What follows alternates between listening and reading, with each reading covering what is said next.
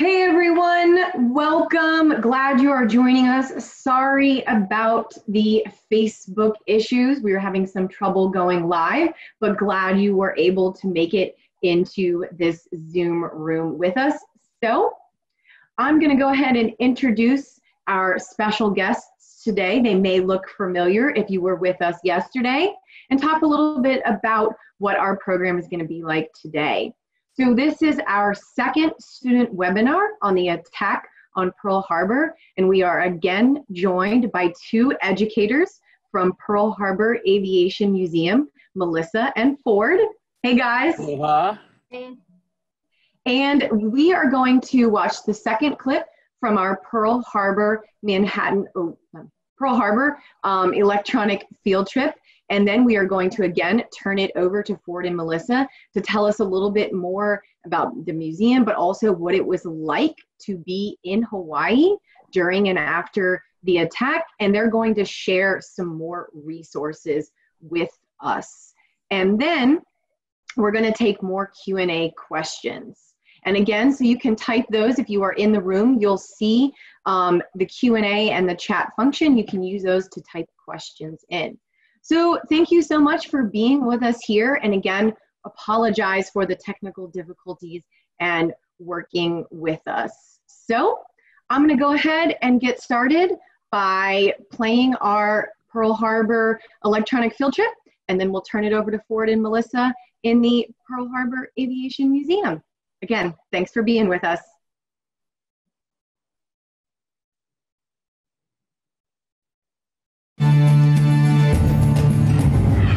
I'm back in New Orleans at the National World War II Museum in the Road to Tokyo galleries. Here we're looking at some artifacts Ms. Chrissy pulled from the vault. Now Julia told me that the attack devastated Hawaii, but did it have a larger effect on the United States?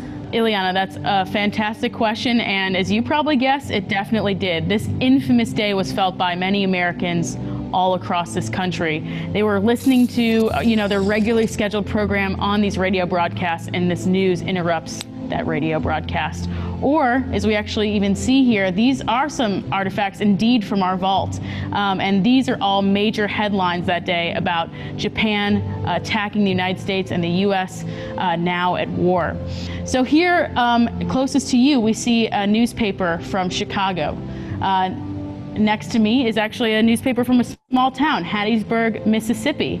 And of course, in the center here is a newspaper from New Orleans declaring that war. So something that Americans felt all across this country, that this day of infamy would live with many of them for the rest of their lives. Now you say Day of Infamy a lot, and we've heard it several times. So what does infamy mean? You see, that's another really great question, and we actually have used it quite a bit, haven't we? Infamy means being famous for a negative reason, and it's a great word because it's the same word that our president, Franklin Delano Roosevelt, uses in a famous speech the day after the attack on Pearl Harbor. And in that speech, he is asking Congress to declare war on Japan. And actually, on the other side of you, we have a copy of that speech. Now, it's not the final speech. You can see there's some edits to it from Roosevelt himself. But can you look there and see what's the first sentence on there? What does it say? It says, yesterday, December 7th, 1941, a date which will live in world history. World history. And then you can see above, though, he scratched out world history and wrote infamy. So why do you think he would change his words? Well, he knew it was a speech that was important in American history, so he wanted to get his point across, kind of like the Lincoln's Gettysburg Address. Exactly. Going to war was a big step for our country. Thousands of people were killed in a surprise attack, a truly terrible act. Calling Japan's attack infamous set the tone for his request, and it proved to be true.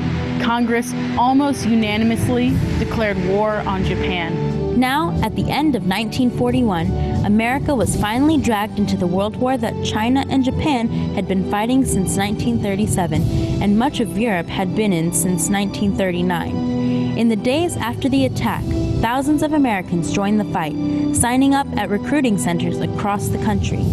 3 days later, Germany and Italy, who were allied with Japan, declared war on the United States. For the next 3.5 years, the U.S. would be committed to fighting and winning this global conflict. Theodore posters. Exactly, yeah. I actually pulled some earlier from our vault. Earlier in the electronic field trip, our audience voted on what the meaning of propaganda was. Do you remember that meaning?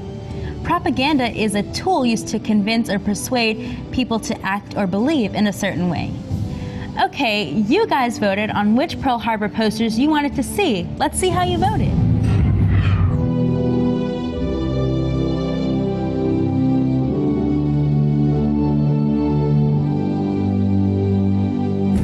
Well, it looks like the students chose option B. Oh, perfect. This is another great propaganda poster. And actually, you know what? I'm going to take the back seat here and let you be the historian. Tell me what you see in that poster there. Well, it's very dark and dramatic, and there seems to be a sailor with his fist up, like he's charging forward. And I think that's the USS Arizona exploding in the back. That's actually exactly right. And notice if you take a closer look at that sailor there, his sleeve is all tattered. What do you think that might mean? Well, it could mean that he might have been in the attack, and he looks very determined. Yeah, very good. I think you're exactly right. Now, there's another really good vocabulary term in that poster. It says avenge December 7th. What do you think avenge means? Well, avenge kind of sounds like revenge, so it could mean that the U.S. was getting back at Japan for the attack on Pearl Harbor. Exactly. Man, I couldn't analyze it any better myself. Great job, Ileana. So I hear a lot of avenge and remember. Yeah, you're exactly right to pick up on that. That was a common theme after the attack on Pearl Harbor. Posters actually like the one that we just analyzed were spread across towns, communities, and cities all throughout World War II.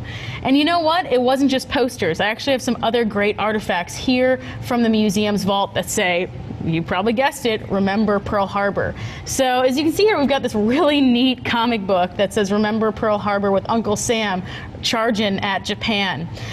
There were also buttons and pins and trinkets. And so these sweetheart pins, which are actually pins given by those loved ones far away at home, from home at the war, they would send these to their loved ones here on the home front saying, I remember you and I miss you and I'm thinking about you. And so the common themes with those is remember Pearl Harbor, never forget. And you can see some of them are pretty elaborate and pretty beautiful. Wow, if the response was this great on the mainland, I wonder what it was like back in Hawaii. Let's see what Julia's up to.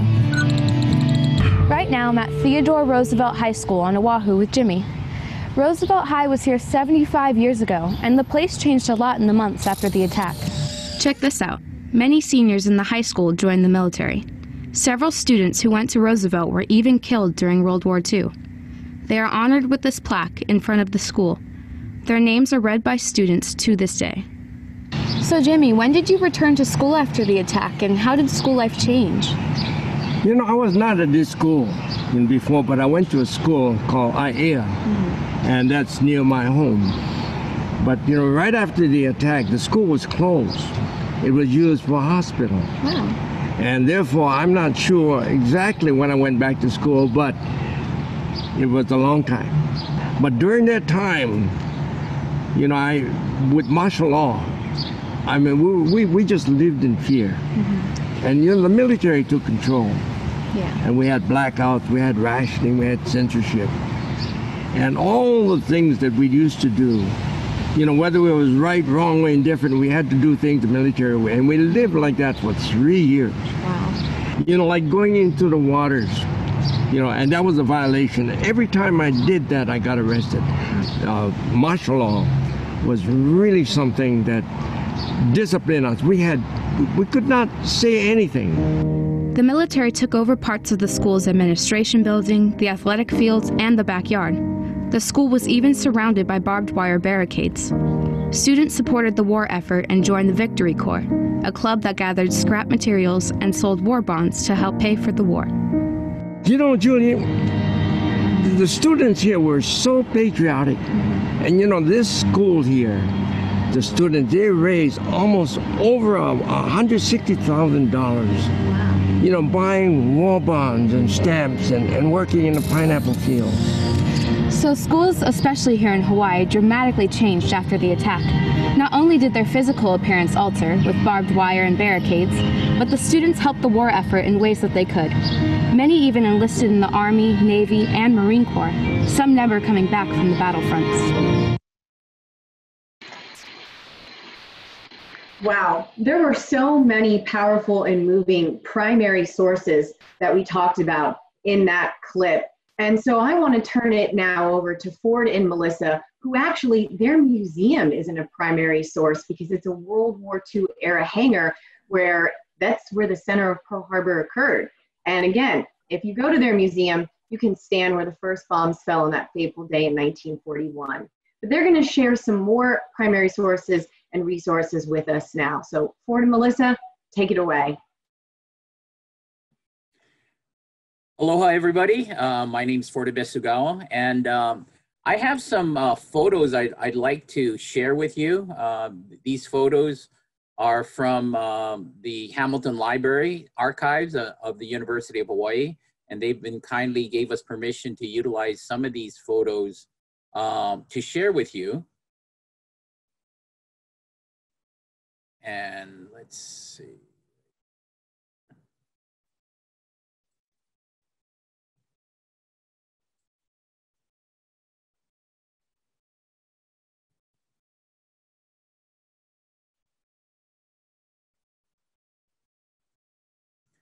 So we're talking about what happened to Hawaii following the attack on Pearl Harbor. I think we've covered a lot about what happened on that December 7th, but a lot of us don't know and realize the impact on Hawaii and its residents immediately following the attack. And it impacted everybody from young and old alike. And I'm gonna show you some real interesting photos. First one, I think everybody recognizes, right? In the background, you have the iconic landmark of Diamond Head. And, you know, if you had removed those barbed wire, it would look like any other photo, even taken today. But along the coasts of Waikiki and across the coastlines of Hawaii, they put up barbed wire. And it's interesting to note that immediately following the attack, America didn't know what the intentions of the Empire of Japan was, whether they intended to come back and invade Hawaii. So they had to take precautions. And one of those precautions were installing barbed wire across the beaches to prevent any type of landing by the Japanese.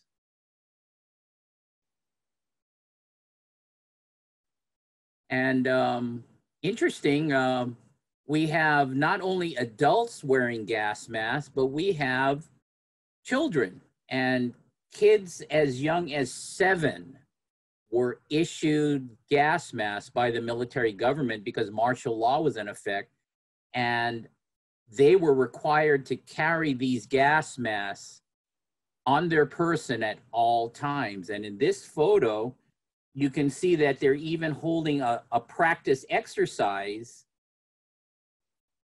for the possible poison gas attacks and air raids that could occur on the islands.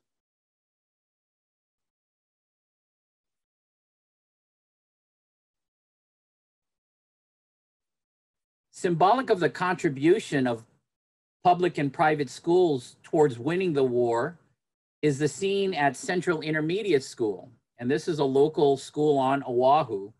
And most of the open spaces at schools, not only just Central, but all the other schools throughout the territory, formerly used for play, the open playgrounds and the athletic fields were all converted into air raid shelters to serve not only the community and neighborhood, but the school children as well. And you can see a couple of students coming out from underground in the that air raid shelter. And many of the schoolrooms were converted into first aid stations, and also a lot of schools were entirely taken over by the military for military use.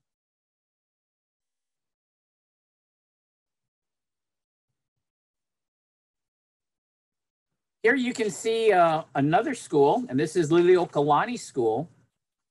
And the students are getting set for preparing for emergencies. And it wasn't uncommon where they would hold air raid drills. And unlike air raid shelters where it's a tunnel into the ground and you're hiding underground, these students were in what we call air raid trenches. And all it was a trench dug into the ground about 5-6 feet. And the children would line up into that air raid trench for protection. And it wasn't uncommon where they would hold little training sessions to teach first aid techniques to the students. And here you can see the teacher as well as some of the older students practicing these first aid techniques while the younger students are hidden in those air raid trenches.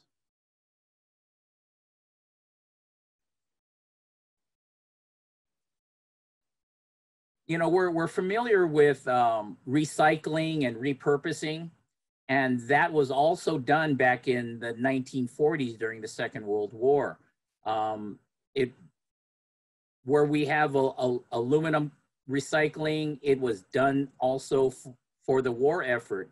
And in this particular photo, we have some students from Kapalama Elementary School, and they're participating in an aluminum drive where people would turn in scrap aluminum aluminum pots and pans that they were no longer using and donating it to this salvage drive so that this aluminum could be repurposed to build aircraft. And not just aluminum, but rubber was also very important. And here is a photo of some Boy and Cub Scouts involved in a rubber drive where they're also collecting rubber, which was also critical for the war effort because this scrap rubber was repurposed to make gas masks, life rafts, and even more tires for our service members abroad.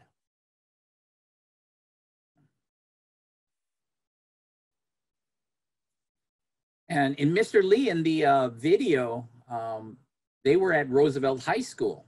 And this photo, in fact, are Roosevelt High School students, and they're seated at a table. And what they're doing is they're cutting material for rebuilding children's gas masks. So everybody got involved in the war effort.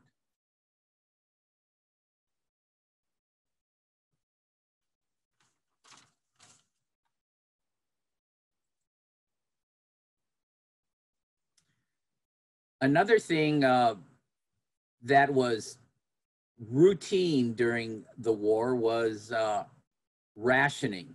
And whether it was gasoline or food, the general civilian population had to make sacrifices. They had to do without so that a majority of the resources could go for the war effort and for the soldiers fighting abroad.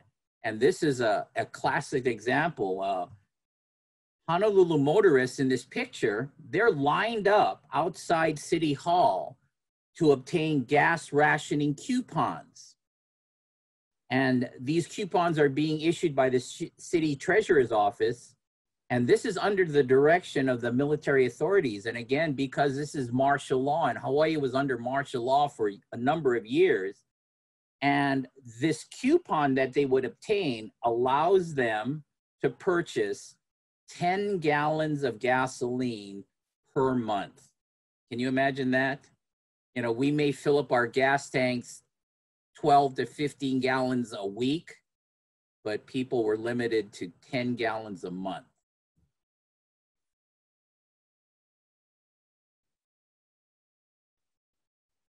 This photo, again, involves rationing. Not only did they ration gasoline, but things, everyday items that we take for granted, like sugar, fresh meats, milk, cheese, eggs, and butter were some of the things that were rationed, and you had to have special coupons coupon stamps and points in order to purchase these items. And this photo shows a group of civilians waiting in line at Central Market in Kaimuki on Oahu, and to purchase their rationed share of foods.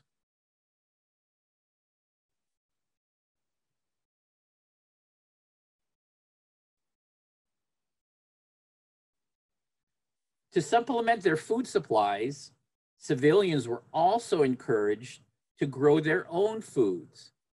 And these were known commonly as victory gardens. And these victory gardens were all over the place, not only in Hawaii, but the mainland as well. And this allowed civilians to be able to grow additional foods for the dinner table and not have to rely too much on rationing.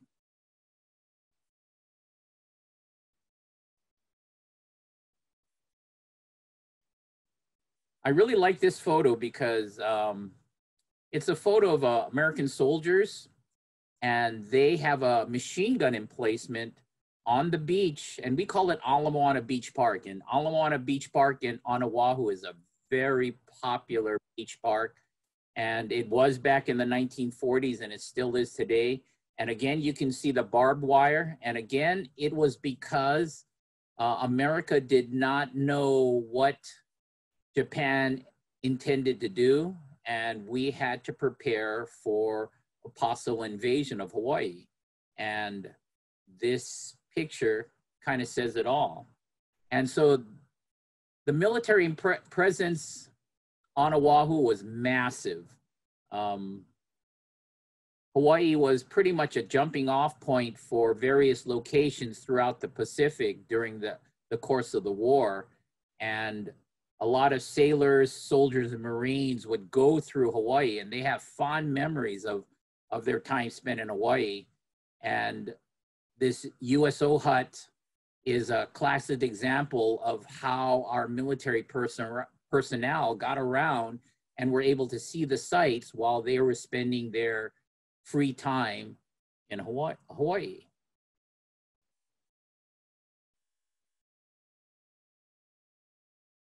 And again, I'd like to thank the Hamilton Library Archives at the University of Hawaii for the use of these photos. But I thank you guys for allowing me to share these photos with you. And please, if you have any questions, I'll try and answer them. Thank you.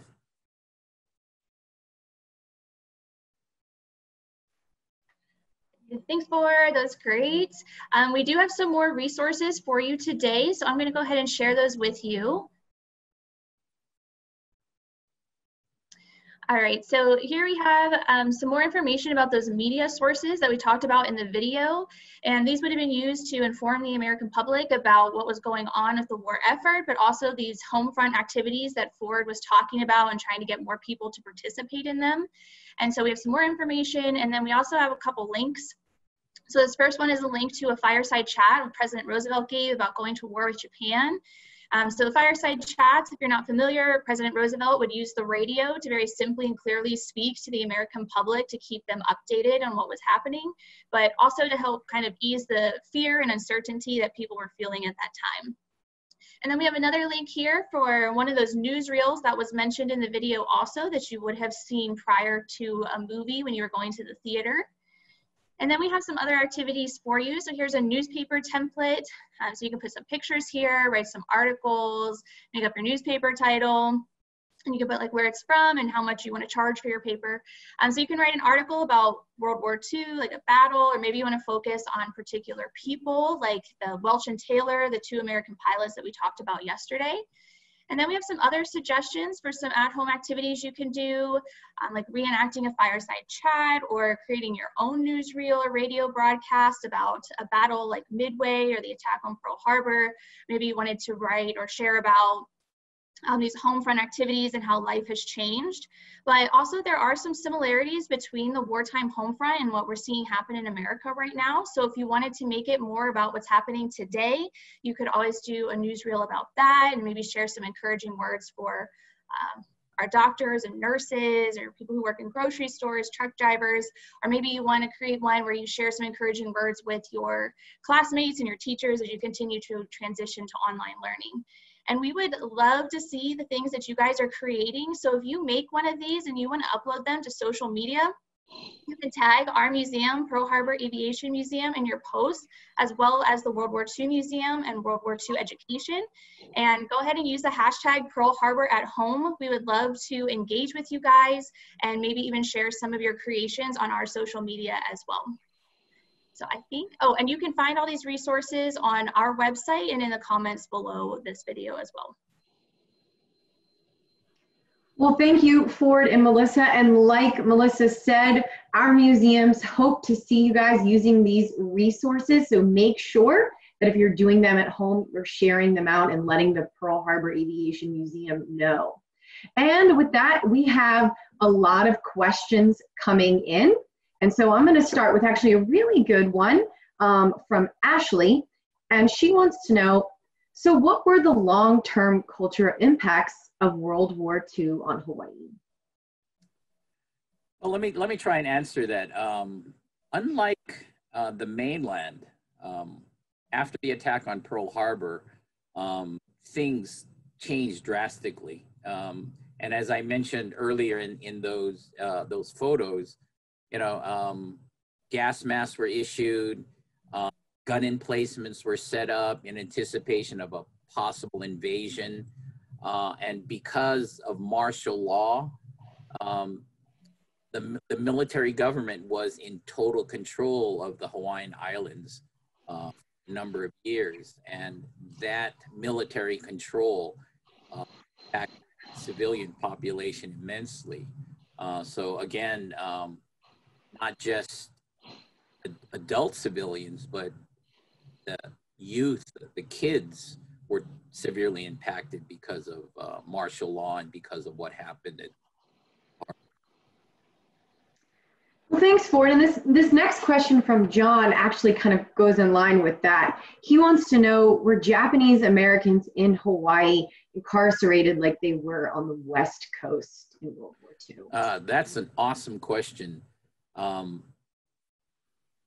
Unfortunately, you know, we had the situation where a lot of Japanese Americans were interned in concentration camps, but Hawaii was an exception.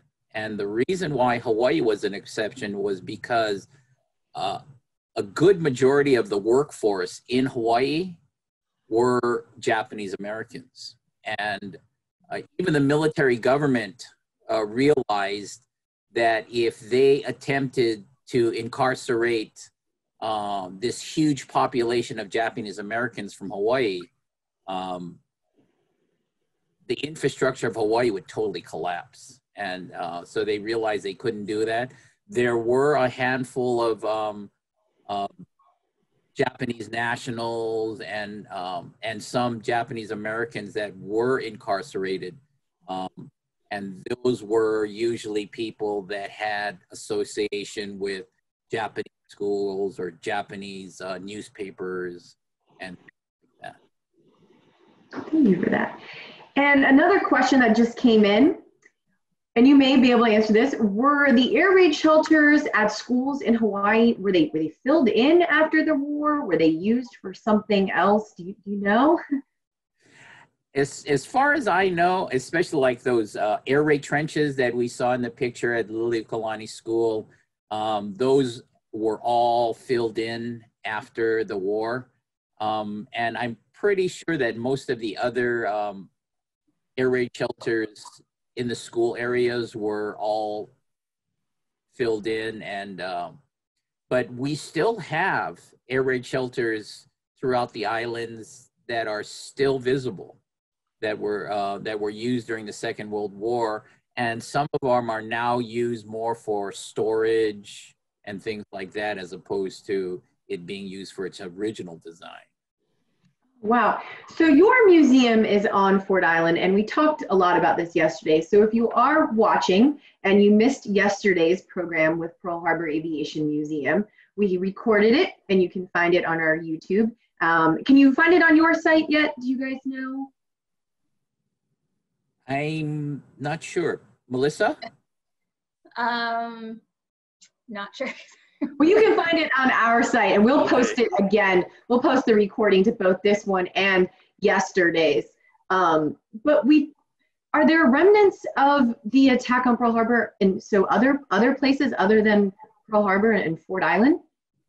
Oh, there are numerous other locations throughout the island that still bears the scars of that December 7th morning. Most of them are on military installations.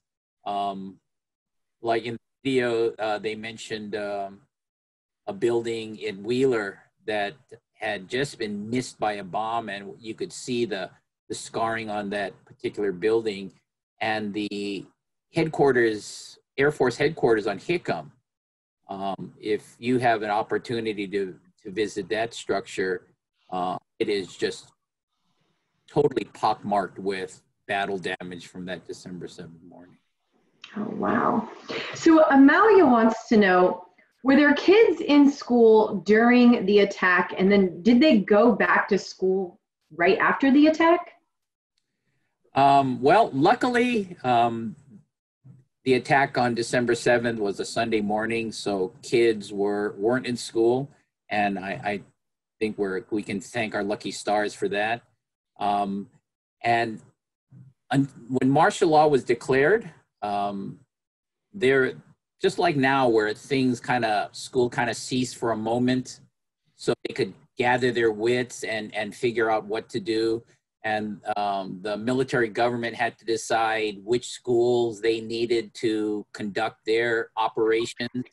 And so it took a little while for them to determine which schools would continue to be open and which schools would be used by the military or for other purposes. But it took a while before they made that decision. But eventually the kids did go back to school. Just like us. We'll all go back to school soon, hopefully. And it looks like we've got time for one more question. And Salvador wants to know, was the impact the same on all the islands as it was on Oahu? It was basically the same. Martial law applied to the entire territory of Hawaii, but more so Oahu, and only because the large military installations were all located on Oahu at the time. Eventually, during the course of the war, military installations were developed on the other islands, but the bulk of it were on Oahu at the time. Right. Well, thank you, Ford and Melissa, for sharing all of your resources and knowledge about Pearl Harbor and the attack on December 7th. We really appreciate you guys. We also really appreciate all of you out there watching, even though we had some technical difficulties. And again, I'm going to leave it with Melissa sharing out the resources and what she wants you guys to tag when you do your resources that the Pearl Harbor Aviation Museum has for you guys. Yeah, so if you guys want to use those resources, you can find the links on the comments below and also on our websites. And then if you share them on social media, go ahead and tag Pearl Harbor Aviation Museum and the World War II Museum and World War II Education, and use the hashtag Pearl Harbor at home so we can continue to engage with you. All right, thanks guys, and happy Aloha Friday. I've got my Aloha shirt on. I hope everybody noticed. Aloha. Thank you.